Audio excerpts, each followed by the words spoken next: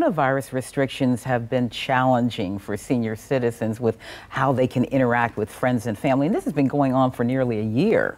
But one local community is saying things are getting closer to normal as a celebrity chef taught some residents how to cook. Reporter Julio Avila shows us what's next. It was an exclusive session for these senior citizens at Westminster Canterbury.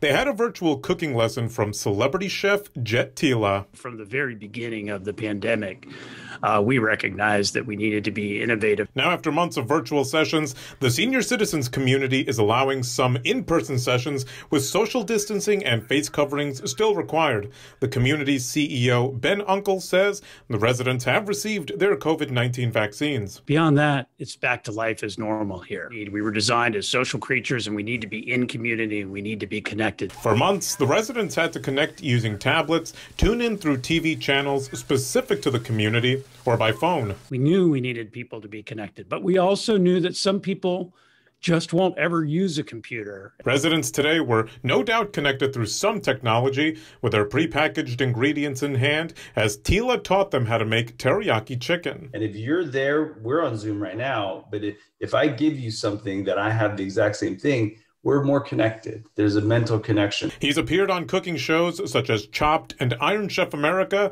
and has visited the senior community 3 times. Unfortunately, I couldn't be there in person.